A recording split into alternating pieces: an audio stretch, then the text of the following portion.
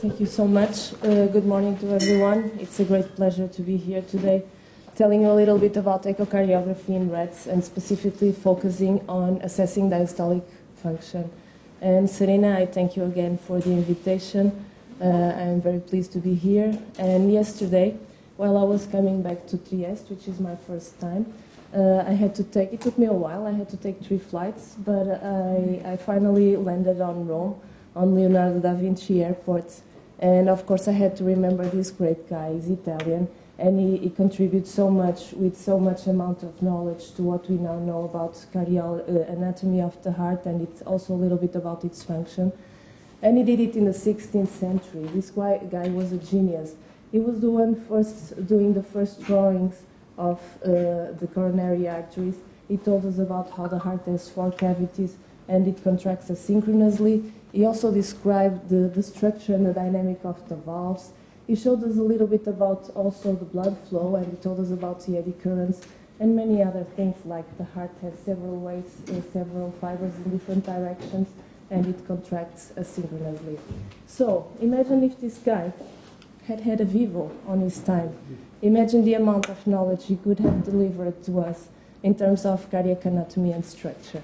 And now later on, unfortunately, I have to disclose now that I don't have a vivo in my lab, which is actually a pity, and I'm not a cardiologist, so I will speak mostly about assessing diastolic function in rats. And why is that? You will understand that one of the major focus of our lab is heart failure with preserved ejection fraction. And yesterday, one of the speakers, Sander, made me the favor to explain you a little bit about diastolic dysfunction and heart failure with preserved ejection fraction. So I will first start to tell you briefly what is diastolic function, how can we assess this using echocardiography, the criteria for diastolic dysfunction and heart failure with preserved ejection fraction. Of course, so far, this is only described and defined for humans, not for rats, and that's why we need 4 standards. The technique how to assess cardiac function, particularly focus on diastolic function, and then I will provide you 2 studies that came from our lab. One is an example of an animal model of heart failure with preserved ejection fraction. Part of the problem of not having a good therapy for this syndrome is because we don't have a robust animal model of heart failure, or at least we didn't have up to that point. Now I like to believe that we give a good contribute to that part of science. And then I will provide you with a surrogate of end-diastolic pressure, which is an invasive way to assess diastolic dysfunction, and so how can we do it with echocardiography in a very reliable way, and then of course I'll conclude. So, to start with, at this time you already know what is diastolic function, and diastole is mostly comprised by 4 phases. There is a volumetric relaxation time that sets the beginning of the diastole, and then we have, of course, an early filling of the ventricle, because we have this big gradient between the left atria and left ventricle. And then, of course, we have a 3rd period that nothing really happens between the atria and the ventricle because the pressures are almost the same. And then finally, the atria contracts and pushes the final part of blood inside the ventricle. And that finishes mostly diastole. Then, of course, we start with isovolumetric contraction, and we are already on the systolic part. So, how can we assess this? We can do the transmittal flow by measuring the blood flow going through the inflow on the ventricle, through the mitral valve. We can assess by the ENDA. We can do myocardial tissue Doppler to assess myocardial velocities during diastole. And of course, the velocities itself do not have that much amount, do not deliver that much amount of information. But if we combine this ratio, which had been previously, almost 20 years ago, described as being a good indication of the left ventricle filling pressure. So if we divide the early filling with the myocardial velocity during early filling, then we have E to E prime, which is a good indicator of myocardial stiffness. We can also assess my left atrium area. It's to do a trace in echo. I will explain it later. And then isovolumetric relaxation time, which of course is an important part of diastole. And if we want to see if it's prolonged or decreased, that might give us an idea how the relaxation of the heart is. And lastly, the peak reverse longitudinal strain rates that can be assessed by speckle tracking. We don't do it because we don't have machine to do that. So how should I start? And this will be, the beginning of this session will be very practical. You all have an idea, but I try to be very step-by-step and provide you a checklist how to do echocardiography. You will start to anesthetize the animal, and usually halogenated gases are the ones that are preferred because they are very reversible. You can titrate them very well and increase or decrease heart rates, and they are the least cardiodepressant anesthetics, so they are usually the ones that most people use. And you would start by using a percentage slightly higher than what you need, mixed with oxygen. And then you place a nose cone on the animal and you reduce a little bit the percentage of the anesthesia. And then, of course, you shave and apply the depilatory cream from the neckline to the mid-chest level. And then you have to have some sort of attention because females have nipples, so if you go with a machine, it will be a disgrace. And after all, the cream, it's also a little bit sensitive to the mice and rat skin, so you have to put it and take it as soon as the fur is off. Apply lubricant eye gel to avoid any eye damage if you can, and then start the echocardiograph and adjust all the settings that you'll need. Reduce the ambient light, always helps to have a dark room, and place the animal on a heating pad and place the ECG electrodes. And for the diastolic function assessment, ECG is particularly useful. So monitor heart rate and body temperature. A slight difference in body temperature might have an impact on cardiac function. And then apply the echo gel and position the animal as you wish. In the case of Vivo, you don't have to be positioned one or twice and it will be fine. So avoid chest compression with the echo probe, which is actually not a problem also with the Vivo. So to start with, the transmittal flow, we all have heard about E to A ratio. We can assess this by using pulsed wave Doppler in the forapical chamber view, like putting the probe like this, and then you see this view of the atria and the ventricles. And then if you put the sample volume here, you can see the blood flow going through the mitral valve or through the tricuspid valve. And if you put color Doppler, it will help to see the flow. And as continuous as it is, it's better because then you can really assess E and A waves. Sample volume is placed just next to the tips of the leaflets of the mitral valve, or if you want to try to assess right ventricular function, you can also do it on the tricuspid valve. So you have your representation of what you will see. This is, to be honest, I doubt that this is from rat, this is probably from humans, because you have a clear separation from the E and A, and because rats have high heart rates, you barely see this nice separation. You see it, for instance, in humans. In mice, it's almost impossible. You see E and A almost like if it was just one peak. So, what to do? There are people, and you see papers that describe they increase the anesthesia to decrease heart rate, but that's not physiological, and we avoid doing that as much as we can. So we try to keep the heart rates as physiological as possible, and then we try to see if we see the E and A wave, and if we don't, just leave it like that. In the end of the exam, we increase a little bit the anesthesia when we took already all the other parameters and try to separate the waves, even though you have to be careful while analyzing this data. Otherwise, A is not that important, as you will see. So as long as you have the highest peak and it will be the A wave, you'll be fine. So, other thing that I tried to do with my presentation was really to provide what are our reference values. And I have to, again, to disclose that this is our own experience. It's not the standards. This needs to be discussed with other labs and with other people doing echocardiography with different machines, because this is highly dependent on the lab, on the machine, whatever. So this is what we would, the interval of normal values, at least in our own experience, and I'm talking about rats between 200 and 400 grams. Again, how to assess E and A, and to separate E and A, we need a standard for that. Myocardial tissue Doppler. It's a very noisy, it's a noisier signal, so here it's really important to have a clear ECG tracing.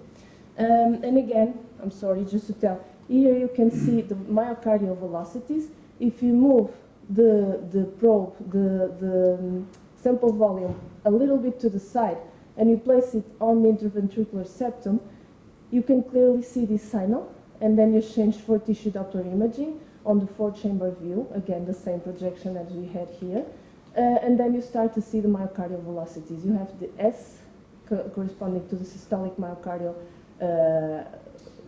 movement, and then you have the E and the A corresponding to the early filling and late filling of the ventricle, and here you can also assess isovolumic relaxation time and isovolumic contraction time.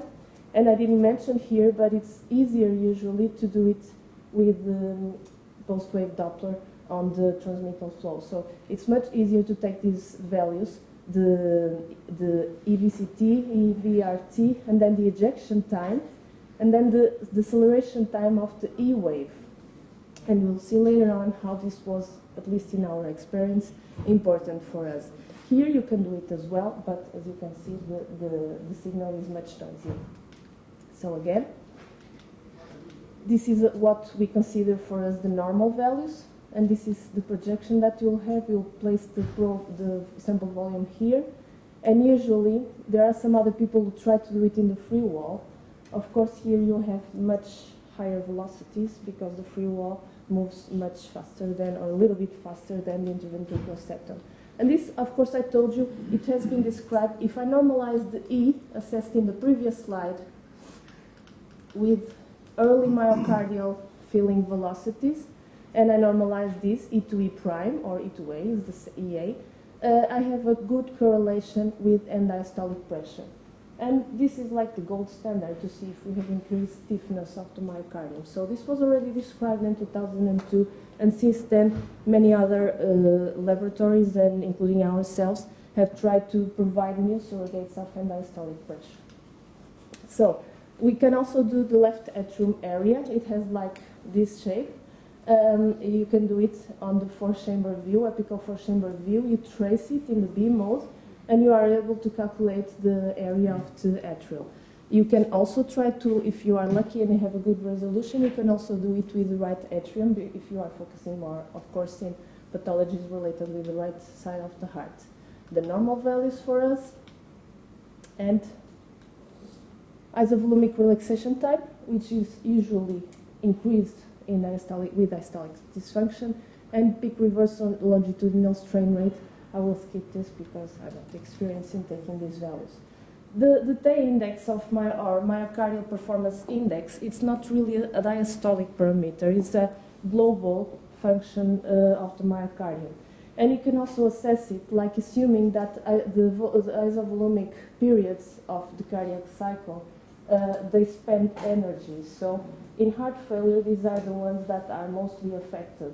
And so if they are affected, they will increase the upper part of the equation, and we have a prolonged T index. But again, I have to stress out that this is not a diastolic function. It uses some parameters of diastolic function, but it's an overall myocardial function assessment. So, how a summary of the parameters to apply. And this slide will be confused in the end, but I try to include how can you assess diastolic function when you are doing a normal assessment of systolic and diastolic parameters. So going to the parasternal long axis, which is this projection, and you see here in the B mode what you can see slightly oscillating, tilting the probe between one and another projection. You can take all these parameters, which I will let you know then what are the ones that are mostly related with diastolic function. Assure that the longer axis is measured. So try to change the probe to be sure that the long axis is really being measured. So if you rotate the probe 90 degrees, you will be seeing the short parasternal short axis, and you can place the probe at the level of the aortic valve, left ventricular outflow tract, and here you can measure the VTI, and then if you multiply it by the dimensions of the aorta, you will have the stroke volume. You can also assess the M mode, which most people do at the level of the papillary muscles, just above the papillary muscles, and you can take the M mode and you take all the dimensions that usually are used in the papers describing systolic function. And most of the laboratories stop here. They focus really on these parts. Then if you go to apical 5-chamber view, which is very like the 4-chamber view, but then you see the aorta, you can take the VTI of the aorta and combined with the dimensions, you can take stroke volume. If you multiply stroke volume by heart rate, you'll have cardiac output, and if you divide it by the body weight or body surface area, you'll have the cardiac index. And finally, the apical 4-chamber view, it's the one where you take most of the parameters related to diastolic function.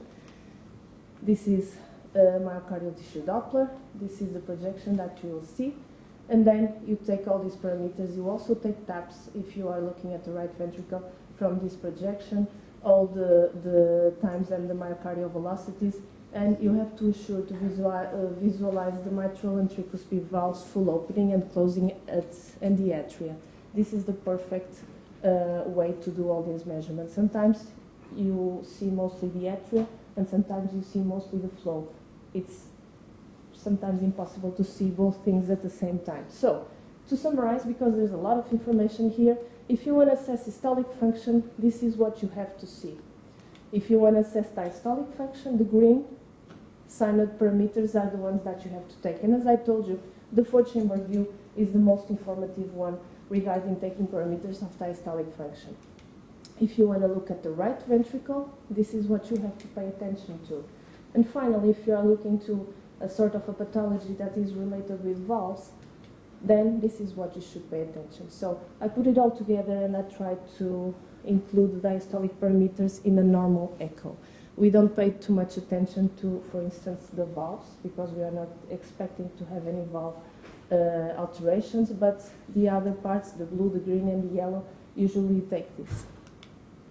Okay, checklist. To finalize the exam, assess always the heart rate, that will be crucial. Acquire 3 good measurements for each parameter. Record videos for subsequent analysis, especially if you are willing to trace some borders or some limits. The videos might really be helpful. And then set the sample volume at its smallest size, especially when we are working with such small animals.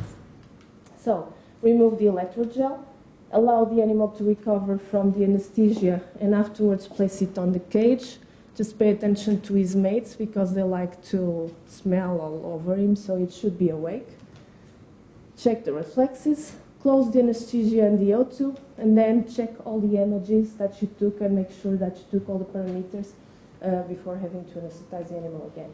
So, when doing the analysis, perform an analysis blinded for the observer. This would be the ideal. Average 3 reliable measurements. So you have to assess 3 things and then average them. Normalize time parameters for cycle duration in case heart rate is different between groups. So if you have a group with a very high or very low heart rate, then try to normalize to the duration of the cardiac cycle, especially parameters derived from time. Then, if the animals have very different weight between groups, also try to normalize the volumes and the dimensions to body surface area, which we calculate for rats by using this formula. Assessing diastolic function, and going back to a little bit of what we know about humans.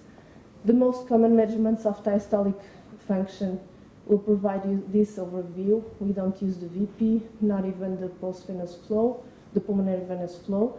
But the criteria are very well defined for humans, and you have 4 stages of diastolic dysfunction: the normal, the impaired relaxation, pseudo-normal, and restricted feeling. Mostly you see the A wave getting higher in the beginning because the ventricle is getting stiffer, and so the atrial will contribute more for feeling the heart. But then you have this pseudo-normalization that it seems like it goes back to normal, but if you look to myocardial velocities and E2E prime, it's getting higher because myocardial velocity is getting slower. So, this is very well described for humans, and this is what we would be willing to have for rats and mice as well. And we need to standardize this as well to see exactly what we are seeing and which stage of diastolic dysfunction we are observing. And there has been an attempt. The previous, one of the speakers of yesterday also mentioned this graph, and it is indeed innovative, and great to have this proposal. This was made for mice. As soon as you have an increased left atrial area, you can mention that you have diastolic dysfunction in mice. And then you should see how much this dysfunction is aggravated by using isovolumetric relaxation time and the reverse longitudinal strain rate. So, the other part of the talk. Why did, in our own experience, we need to have such a good characterization of diastolic dysfunction? That was because in 2010, we were asked to deliver. We have been working in FPF for quite a while time, and we were fortunate to have biopsies. But it got to a point that we really needed to go to the animal model. And we were asked and we were challenged to propose a good animal model for heart failure with preserved ejection fraction. And the idea at the time was to try to get to a sort of a rat that would have all the comorbidities that we usually see in heart failure with preserved ejection fraction. And usually this population of heart failure patients are either diabetic or obese or hypertensive, or they are old, or they are female. So we try to, we know this is important. We know that HFpEF prevalence is around half of heart failure patients. In opposite to what we have in heart failure with reduced ejection fraction, where it's always below 40%. The pathophysiology is quite well described, its phenotype as well, and the therapeutic options are getting there, are really quite effective. But this doesn't happen for heart failure with preserved ejection fraction. We know some of its pathophysiology, but we haven't been able to deliver proper therapeutic strategies to treat these patients. And this is mostly because of the population heterogeneity. They are old, diabetic, non-diabetic, hypertensive, and so on. And it's getting higher because all of those comorbidities are also getting higher. And there are not really any good therapeutic option that was able to change the course of the disease. So this is an issue. We thought at the time that if we had a good animal model, it could help. So also the description is very well stated. This was done by Paulus in 2007. The patients had to have signs and symptoms of heart failure. They should clearly have preserved ejection fraction above 50%, and the ventricle should have a normal or not a dilated shape. And then we should check for diastolic dysfunction. And this means that filling pressures assessed by E2E prime will be high, or you will have pulmonary wedge capillary pressures above 15, and diastolic pressure above 12 millimeters of mercury. Of course, these are invasive measurements and not always able to be performed. So the echo E2E prime is still the best option to see if they have diastolic dysfunction. If my filling pressures or this value is not that high, then we have to combine it with one of these options. And then if they have this and another one of this one, we can state that that patient has heart failure with preserved ejection fraction. So again, this is very well stated and defined for humans. I wouldn't say very well because there are changes between Europe and America, and it's not a clear thing so far. But something is that many times it's not possible to see none of this while the patient is resting. And so there have been people who have proposed like they should have a sort of exercise intolerance, and this would be enough to give a diagnosis for these patients in an earlier stage. So we wanted to really come up, because we knew this heart failure with preserved ejection fraction was so prevalent. There is not really a good therapeutic option. We know that these patients have or impaired relaxation or increased stiffness, and that was what we were aiming to see in the animal model. So I told you all of this. We didn't have so far a feasible and well-characterized of HFpEF, and so the goal was really to characterize it in terms of cardiac and vascular function, structure, as well as general metabolic and renal function, because we were dealing with an animal model that has been described as a good metabolic syndrome animal model. And then to include how we can assess the impact of several other risk factors. So this was our experimental design. This obese ESF1, which we then stated as a good animal model of heart failure with preserved ejection fraction, they are obese, they are diabetic, insulin resistant, and they have hypertension. And we fed them with their normal diets, and we fed them with a diet that we named Western diet, rich in salt and in fat contents. Then we have a sort of a first control, which is only hypertensive, but it doesn't have all the other metabolic disturbances like diabetes, insulin resistance, and obesity. And we have the pure control, which is Wister Kyoto, which doesn't have hypertension, none of other risk factors. To be honest, I don't like that much Wister Kyoto. They are strange animals, so I would prefer to compare them with the lean ones, although I know they are hypertensive. Why are they strange? They have huge inflammatory levels. They are an animal model of depression and anxiety, so they are very stressed animals. I don't trust that much these because they have been inbred so much. So we started at their 10th week of age, and every 4 weeks we would do a serial evaluation of metabolic cages, insulin resistance, glucose tolerance tests, blood sampling, and echocardiography. And then by their 20th week of age, because we were checking with the echo the progression of the disease, we decided to do a terminal hemodynamic, morphometric, and sample collection. And this is what we got in terms of morphometry. As expected, and I will tell you right now, I wouldn't pay too much attention to the Western diets one because they are very similar to the normal diet. This phenotype was already so much exacerbated that the Western diet did not deteriorated even more the phenotype. So I would assume and I would see this as like an only group. So we have the Wister Kyoto and both the lean had already some degree of hypertrophy because they are hypertensive, they should. And then the obese ones have an additional hypertrophy because of all the comorbidities. They had lung congestion, the obese ones. They had a huge liver steatotic, with hepatic steatosis. They had a sort of cachexia in the skeletal muscle, as assessed in the skeletal muscle, and they had huge amounts of perirenal fat. These are very nice rats. They are very friendly. They lay down on their cages, eating all the day, so happy. The body weight was always higher in the obese animals compared to the Wister and the lean, and their energy intake, assessed by the caloric amount of the calories ingested every day, was always slightly higher in the obese groups. They had hyperlipidemia, as we can see here by the levels of cholesterol and LDL. They have hyperglycemia, and they had clearly insulin resistant since the beginning up to the end of the protocol. So they had clear metabolic abnormalities.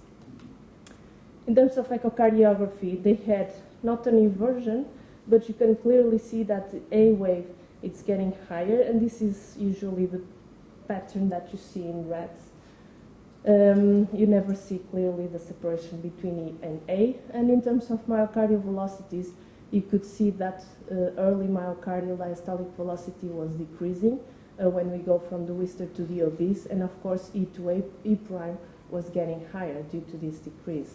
They were clearly hypertrophic, as I first showed in the morphometry data, and their ejection fraction was preserved as well as cardiac index, showing that they didn't have major systolic abnormalities. We also checked with hemodynamics, and here we can clearly see that the lean and the obese have higher blood pressure because they are hypertensive, it's normal. They have preserved ejection fraction, and also cardiac index was normal. They had clearly, sorry, it's a little bit on the side, they had clearly increased arterial elastance, and the systolic part was preserved. They had increased stiffness assessed by diastolic pressure compared to Wister and lean. And also relaxation was impaired, as assessed by a prolonged tau values. And of course, the most trustable parameter to assess myocardial stiffness is diastolic pressure-volume relation, which is a parameter completely independent of loading conditions. It was also increased. So, we successfully achieved our goal to establish an animal model of FPF by using the ZSF1 obese.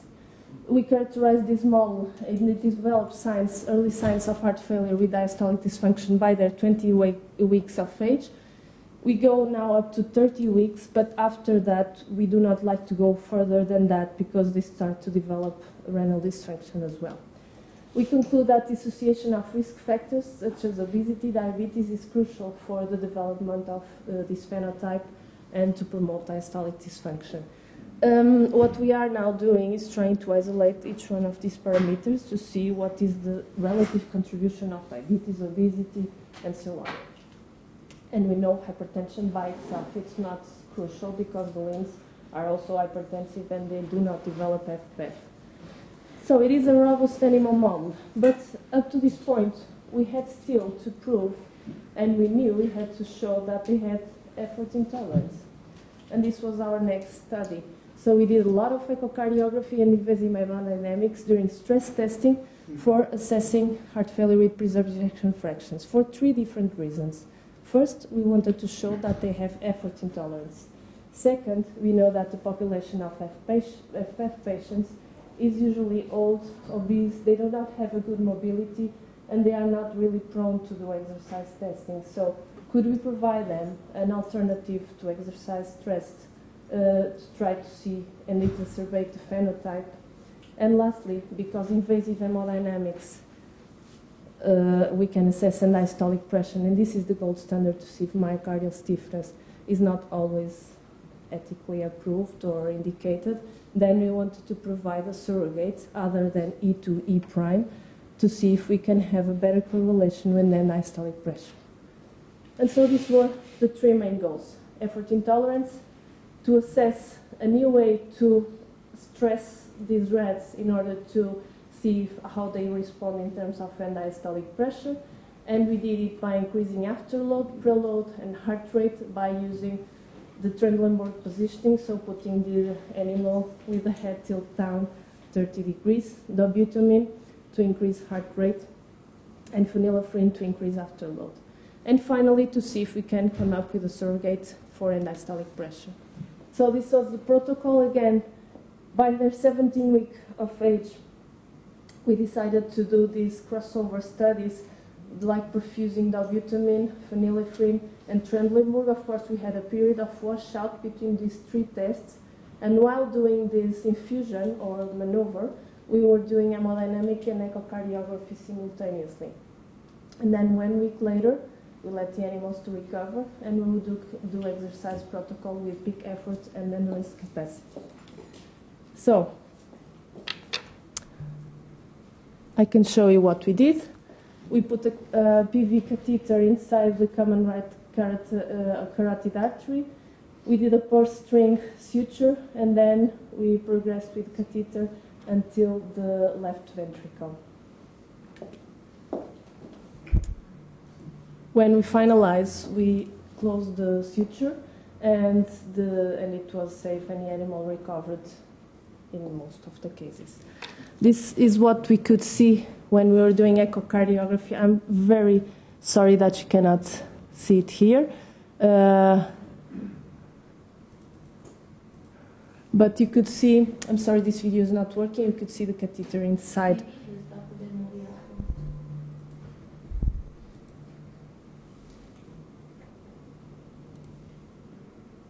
It's very fast. And here you see, in the short axis, you can see clearly the catheter inside the left ventricle. In the long axis, it would be nicer to see, but you see there the catheter. So this was what we were doing and seeing by using the echocardiography. So, during exercise testing, the obese animals had clearly a low performance, a low VO2 max, and this was at peak effort and endurance testing. Then, with the tests we did, this is the phenylephrine infusion, this is the Trendelenburg positioning, and this is dobutamine infusion. And we can clearly see that increasing preload and increasing afterload and preload, we could see that end diastolic pressure was going up. It was already baseline increase compared with lean and Wister-Kyoto, but we already knew this. And of course, this infusion, this maneuver were able to further increase end diastolic pressure up to a level that they showed effort intolerance. And also tau was able to increase with phenylephrine and Trendelenburg, but dobutamine was not able to do this. So, if we had to choose, we of course would choose Trendelenburg and phenylephrine to exacerbate these diastolic function abnormalities. So then we went to the echo and to try to see which of these three were able to have the same pattern. And of course, forget about the butamine. We have already seen it would not be a good option. But we try to assess this E, normalized to deceleration time of E wave, normalized to cardiac cycle length, because they had differences in heart rate. And this was clearly going in the same direction as end diastolic pressure, E2E prime again, and left atrium area also going in the same direction. So these were three good candidates, and we already know about this one and this one as a good surrogate for end diastolic pressure. So if we correlate this with end diastolic pressure, all of the three show a good correlation with a slight better correlation when we use this parameter. The advantage of using this when compared to E2E prime is that in a post-wave Doppler we can assess this parameter without having to go to myocardial tissue Doppler. And if we do a ROC curve analysis for the cutoff value of end diastolic pressure around 13 millimeters of mercury, we could clearly see that the area under curve, the higher area under curve, was to E normalized to deceleration time and left atrium area indexed. So, to finalize, ZSFOBs present decreased effort intolerance, VO2 max and anaerobic threshold. So it's more reliant on anaerobic metabolism. And again, we further confirmed that this was a good animal model of heart failure with preserved ejection fraction.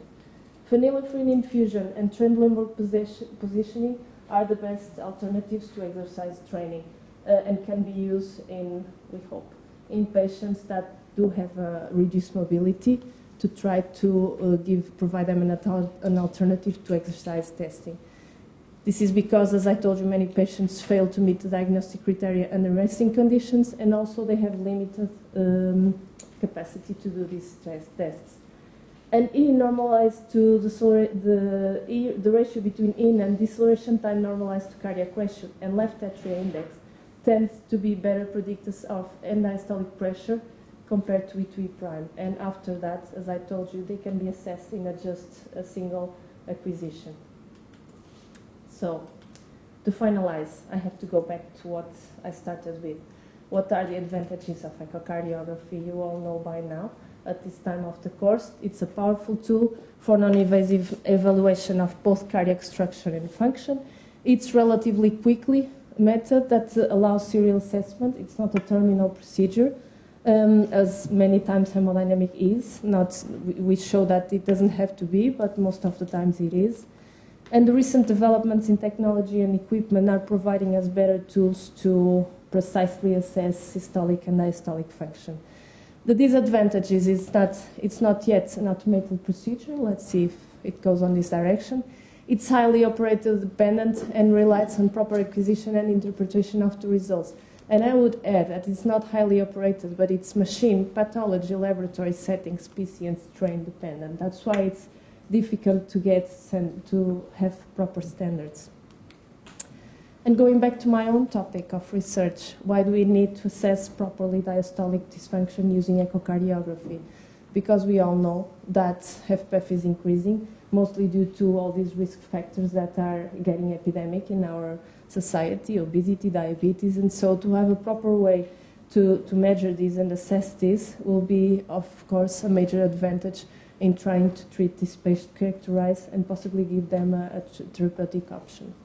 And, of course, this is the people I have to thank for all the help, and thank you for your attention.